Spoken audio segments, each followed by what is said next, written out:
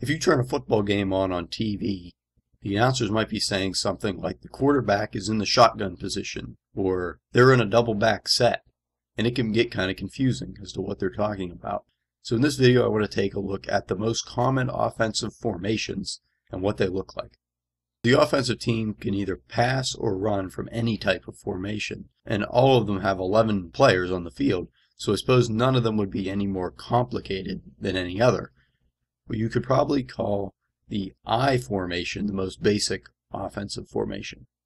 The basic I formation consists of 2 wide receivers, 2 running backs, and 1 tight end. The running backs will line up with the fullback behind the quarterback and the halfback behind the fullback.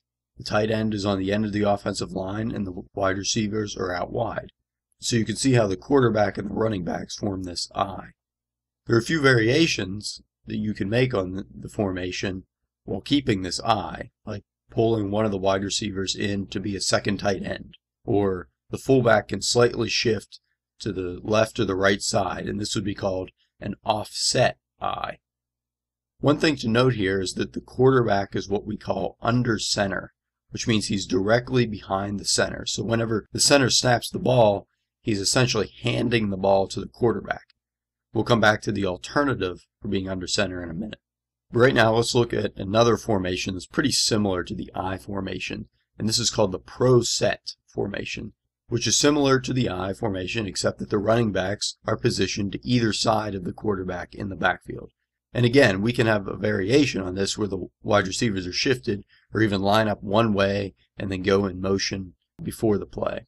The next formation is called the single back set, which just means that there is 1 running back. And so again, there can be a lot of variations that are used. Maybe a team has 2 tight ends or 2 wide receivers, or more commonly 1 tight end and 3 wide receivers.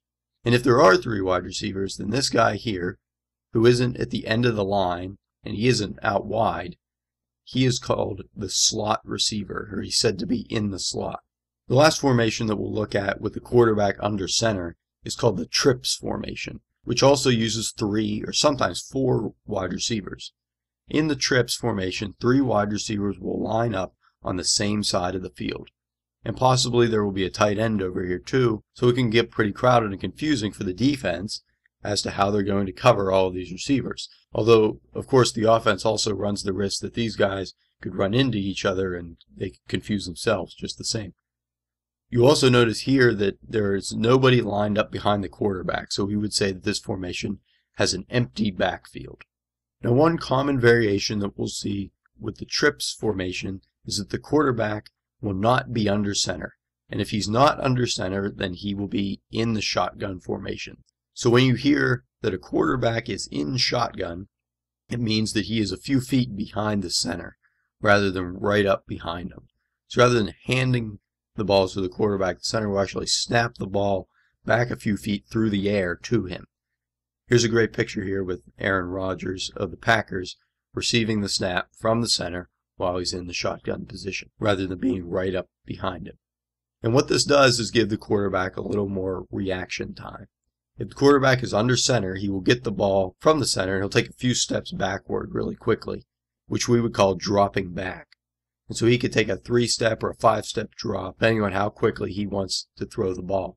What moving into the shotgun essentially does is removes this need to drop back, because the quarterback is, in essence, dropped back before the ball is even snapped.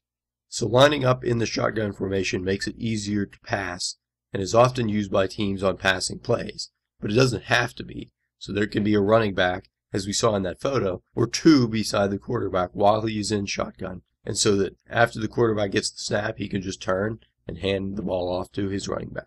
Now, this isn't all of the formations that can be used. There are plenty more because remember, the offense wants to throw the defense off any way they can. Teams will have their favorite formations that they use most often, but they're going to constantly be moving guys around and mixing things up one way or another. So hopefully that'll be enough of an intro to formations to know why the offense is always lining up differently before every play. So now the next time you watch a game, you can try to identify, is the quarterback in shotgun or is he under center? Are they using an I formation more than a single back set? Thanks.